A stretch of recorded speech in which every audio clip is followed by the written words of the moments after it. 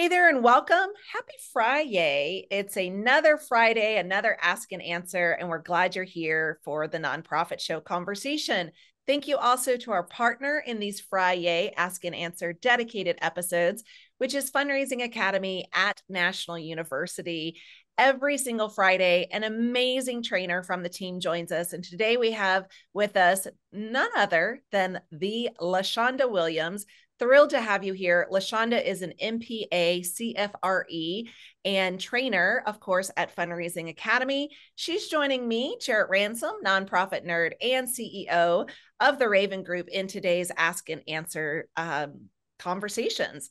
So thrilled to have you here, LaShonda. Very briefly, tell me a little bit about your role as a trainer with Fundraising Academy. What does that mean? What is your position in that space for everyone that might be new to learning who you are and what you do?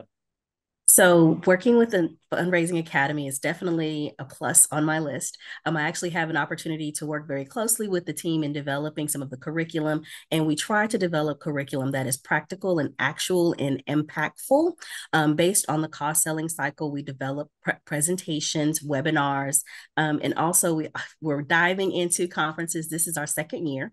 We cover a variety of different topics that will help those that are in the nonprofit sector increase their impact within their various organization, and then most importantly, equip them with essential tools to not only establish meaningful relationships, but tools to sustain those relationships and be able to retain those donors. So each of us on the training team, we have different areas of expertise, and we work as a collective to be able to provide comprehensive training and webinars for all of those viewers out there. Great. Well, thank you so much for that quick rundown. We also want to say thank you to our partners that allow us these conversations day in and day out. So shout out of gratitude to our friends over at Bloomerang, an American Nonprofit Academy, Nonprofit Thought Leader, again, Fundraising Academy at National University, where LaShonda joins us from today. Also, thank you to 180 Management Group, your part-time controller, staffing boutique, JMT Consulting, Nonprofit Nerd, and Nonprofit Tech Talk. These are the companies that are with us day in and day out to have such high level conversations. They've helped us to produce nearly 1,000 episodes. LaShonda, that is coming up. I hope you join us. March the 5th will be our milestone moment. You can find all of our previous episodes, including the ones that LaShonda has joined us on, by downloading the app. Go ahead and just scan that QR code right now. I'm sure you're sitting on your phone. Hopefully not sitting, but nearby. You can also find us on streaming broadcast podcast platforms as well. So queue us up wherever you stream your entertainment.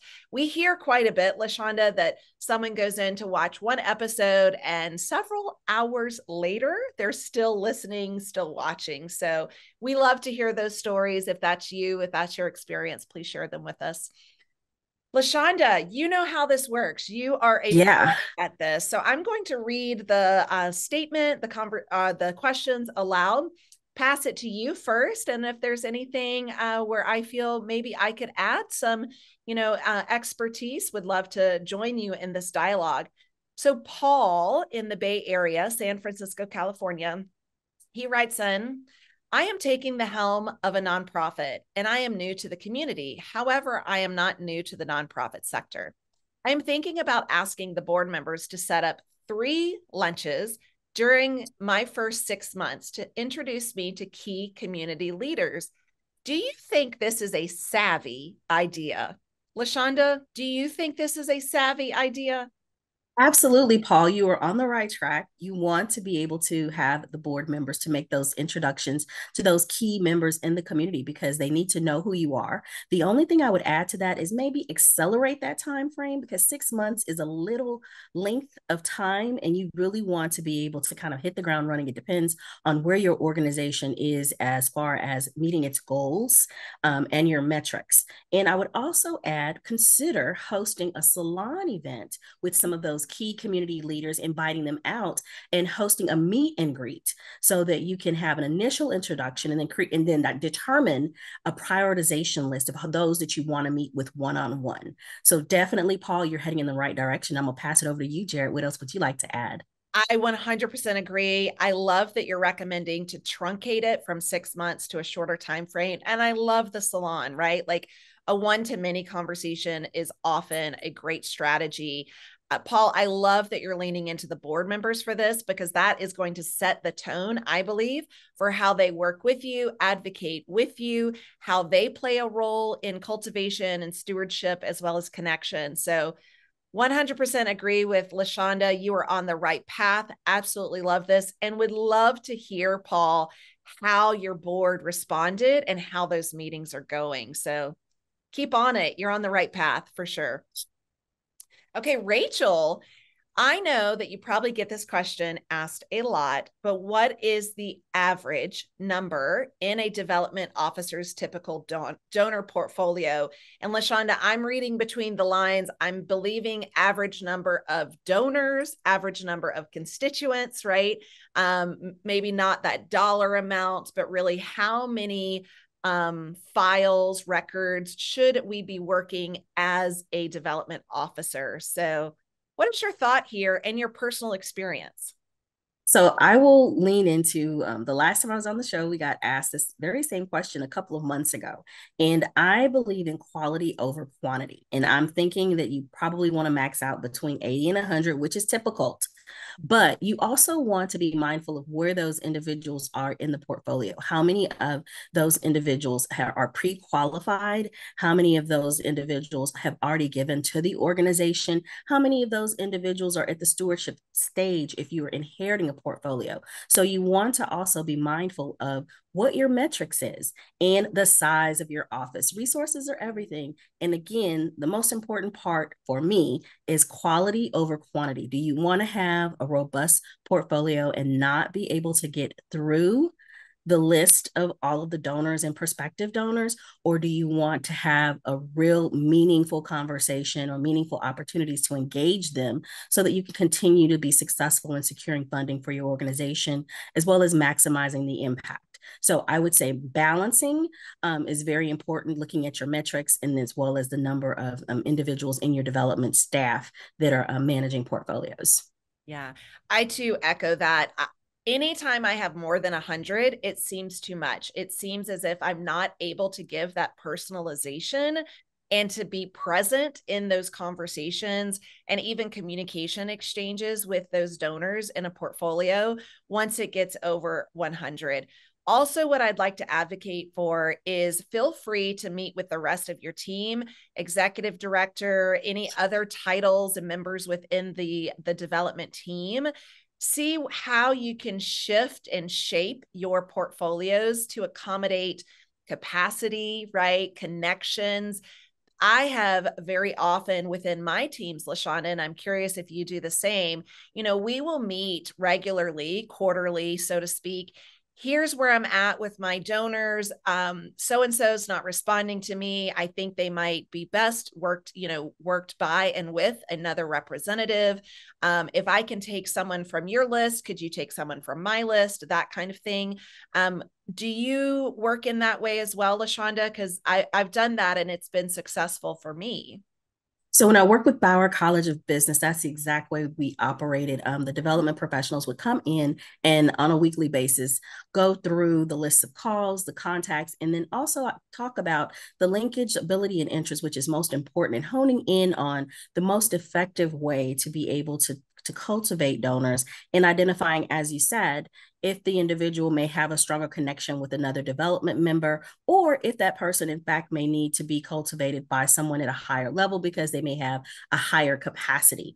So I'm spot on with what you said, but also making sure that you have that balanced approach and looking at that linkage is really important because that will help with ensuring that you're maximizing your time and that you're able to go through the portfolio in a very meaningful and strategic manner. Yeah, absolutely. Thanks for adding that, LaShonda. I appreciate it. All right, Rachel, good luck. Can't wait to hear how your portfolio management goes.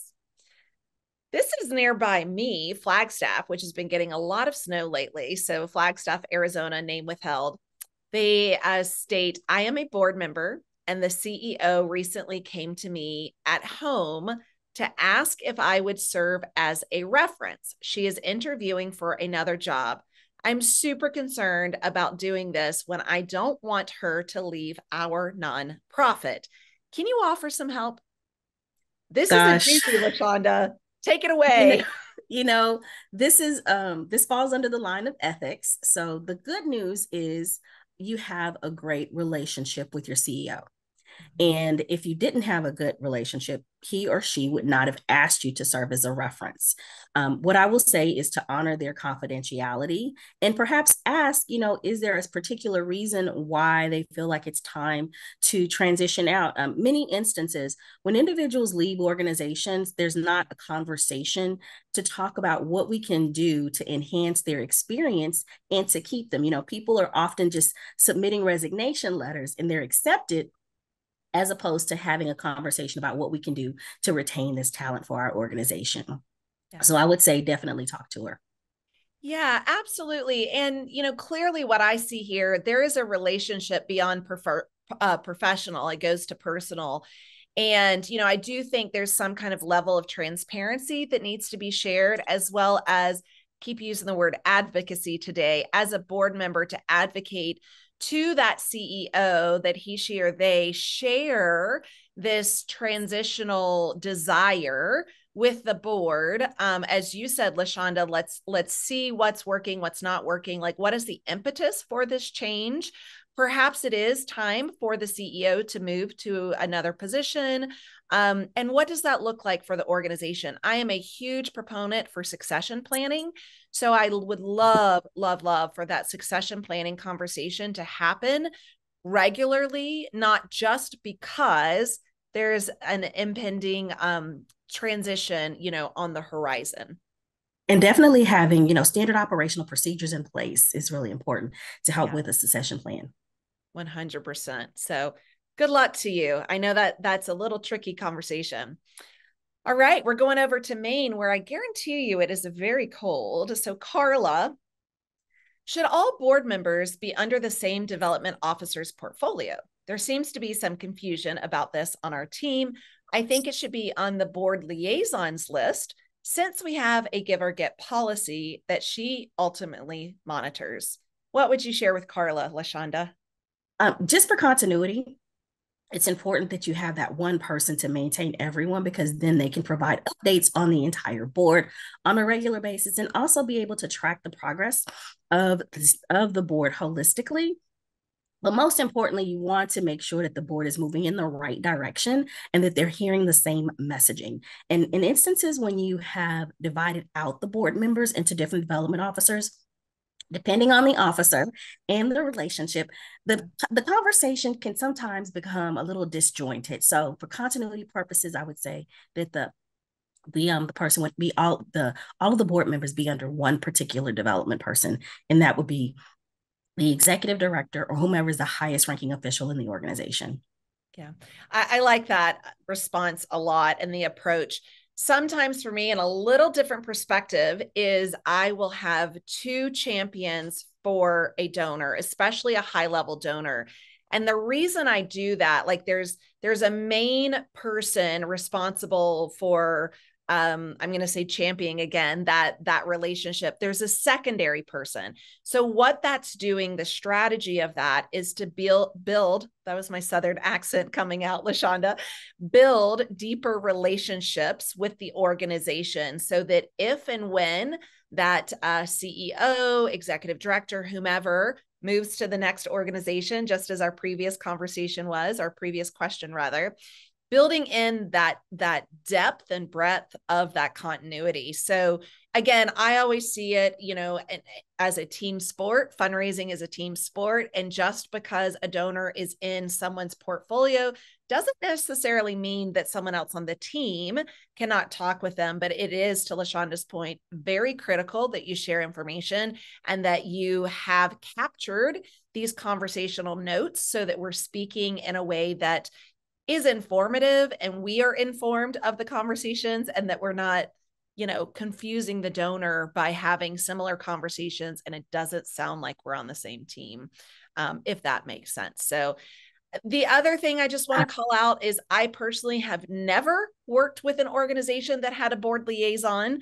So this is a different opportunity for you, Carla. And this may absolutely be where you want to lean into the board liaison to support the person that is managing this donor within their portfolio. I love that you have a liaison. Definitely. And then you may discover when you're sharing out the progress of the board and what's happening is what you're cultivating, engaging, and stewarding. You may discover that there's some individuals on your team that may have really strong relationships with those particular board members that can enhance whatever efforts that you have in place. So definitely, it's a team sport. It's a team sport. All right. Let's move into this. This is more of a comment we realize, but we're going to banter on this and riff on it regardless. Name withheld in Minneapolis, also very cold right now. Our nonprofit will soon be 75 years old. First of all, congratulations.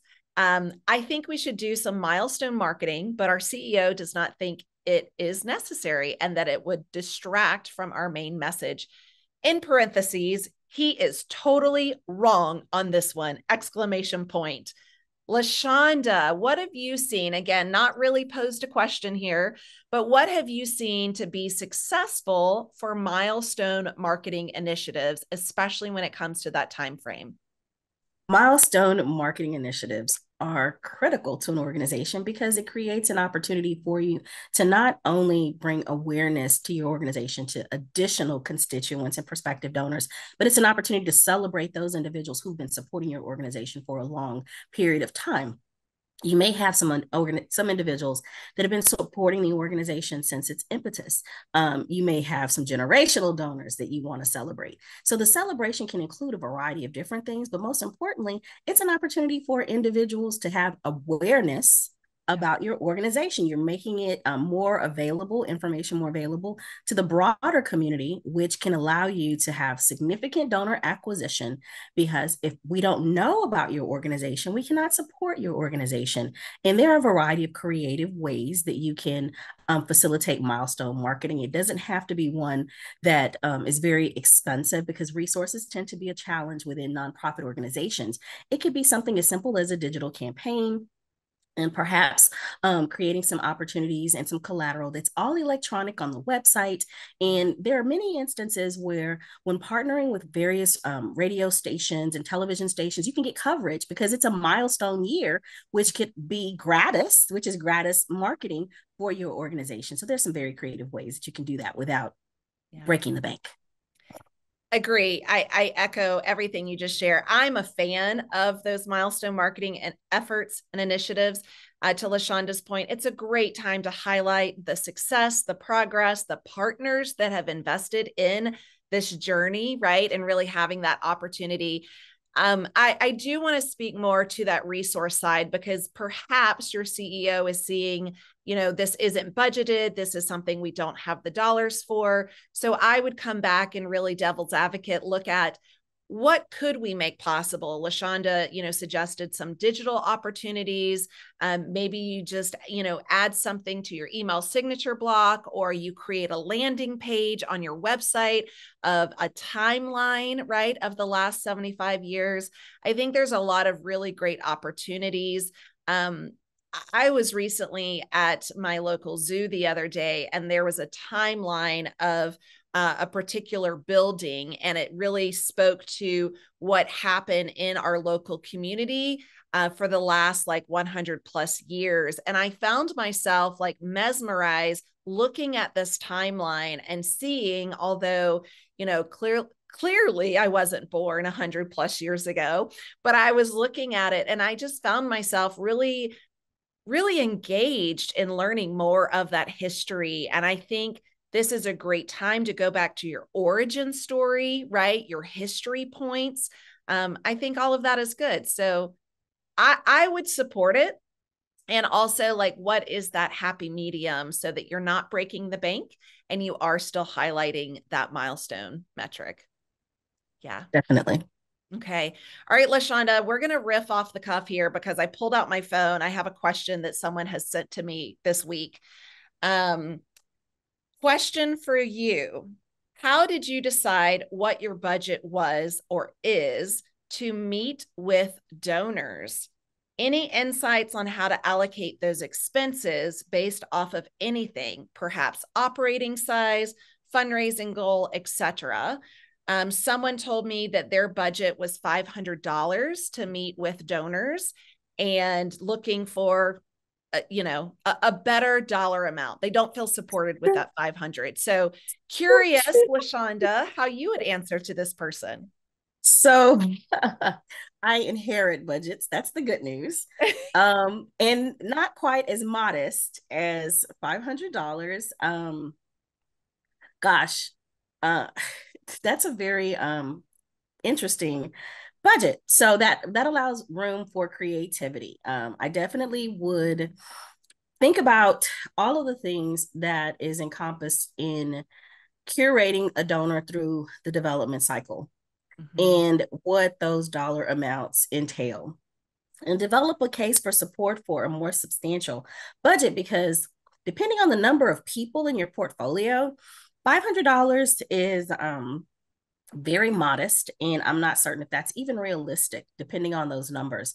There are instances where prospective donors will offer to pay if you have lunch or to have coffee, but obviously because we're in the nonprofit sector and we want to demonstrate our gratitude, we don't want them to feel as though they have to support the meeting that we're having with them to cultivate the relationship.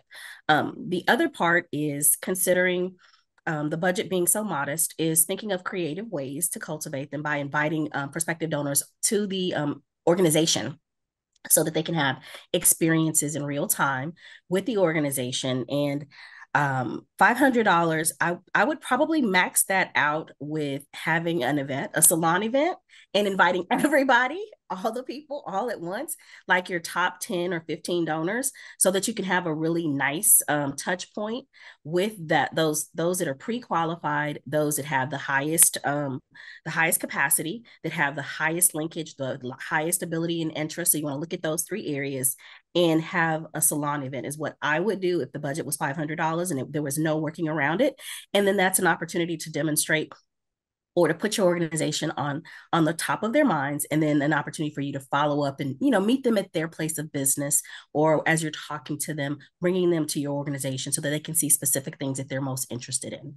Yeah, great insight. And I agree. I mean, even when I take myself to coffee, it could sometimes be $10, right? And so if we're paying for a second, a third person, right? Like there's 30 out of your 500 for your annual budget Yeah. anyway. So it goes quickly. I love the salon. One of my replies to this person was, like, how much are you looking to raise? Maybe you can use that as a qualifying factor to help determine what you would like to support in this budget for next year, right? Like clearly it's set this year, but what research can you do to support your request to increase that amount next year? How many donors, to your point, LaShonda, are in your portfolio? If we have that 80 to 100 that we referenced in a previous question today, if you say on average, I don't know, $30 per person, what would that be? A little more than 500, but figuring that Definitely. out. Yeah. So I think going back to this question, and we get questions all the time, so I appreciate you riffing on this one, is really, like, what is your goal when it comes to fundraising? And then how many individuals, what is that impact and a potential ROI? I would support your request for your next fiscal year budget line with some of this additional information. So again, a lot to consider and a great opportunity to get creative. Definitely developing your case for support. Absolutely. Well, LaShonda, this has been fantastic. Again, for those of you that have joined us today, or you found your way to us through one of our recordings and our platforms where we store all of our episodes, LaShonda Williams has joined me today, MPA, CFRE, trainer at Fundraising Academy. Please visit Fundraising Academy website. It's fundraising-academy.org. And LaShonda, we have a few minutes. I know we talked about Cultivate, the conference that's coming up May 2nd and 3rd. With a little bit of our time that we have left, would you please share with us a little bit more? Because this is the second annual conference coming up and registration is open. Yes, we're very excited to be hosting our second annual Cultivate conference in sunny San Diego. It'll be held on the campus of National University. It's a wonderful opportunity to experience the campus, creating a heightened awareness. Most importantly, it's an opportunity where we'll showcase some of the best and brightest talents as it relates to development professionals that will be speaking on a variety of different topics, and we have a variety of different tracks. We have 3 tracks available. So, depending on your level of interest, we have something for everyone, but most importantly, we want to make everyone aware that this conference is the conference you don't want to miss because you will be cultivating knowledge, you'll be cultivating relationships, and cultivating impact. And we have the information available on the website. We also have a video that provides highlights from last year. And last year was phenomenal. We received some tremendously great feedback. And as a result, we are back again. And we did listen to some of the feedback. So we are definitely engaging some of those areas that people said they wanted to know more about. So this is the conference that is for everyone. It's for those that may be in the beginning of their career, for those that maybe are transitioning and they're not certain exactly where they want to go in the development space. And there's something also for those that are in leadership roles and creating opportunities and spaces for them to share authentically, talking about metrics, what's most successful, best practices. So all of the things that you need to have a whole encompassed and fully functional office. And I would say to consider, if you can, have multiple people from your office to come so that you had someone from each of those tracks, you'll be able to get the big picture. This year, unlike last year, we will have some of the sessions available on demand, which is going to be great. So if you're not able to attend in real time, we will have those available on demand, which will add an opportunity to broaden our audience even further. So for those that aren't able to come, they can still experience Cultivate in the virtual space. Absolutely. And some of that feedback from last year has moved into a day and a half conference this year as Yes. opposed to a one full day. So lots of good information there. Again, you can find the registration and conference details at fundraising-academy.org. I will be there presenting about rinse, repeat, and recycle your content. LaShonda, you saw me present on that in Nashville. Yes, it was amazing. Thank you. So I'll be rinsing, repeating, and repurposing that particular presentation into the Cultivate conference. So again, just really honored to continue to be of service to our community. Well, hey, I also want to say thank you for these partners for continuing to be of service to our community and to these conversations. Thank you to Bloomerang, American Nonprofit Academy, Nonprofit Thought Leader, Fundraising Academy at National University. Shout out to LaShonda today, who's joined me for the Ask and Answer. Also, thank you to 180 Management Group, Your Part-Time Controller, Staffing Boutique, JMT Consulting, Nonprofit Nerd, and Nonprofit Tech Talk. These are the companies that we just, owe so much gratitude for because we are coming up March 5th on our 1000th episode. And as we end every episode, just as today, and LaShonda, this is for you, my friend. We want to remind all of you to please stay well so you can do well. Thanks, everyone. Have a fantastic weekend.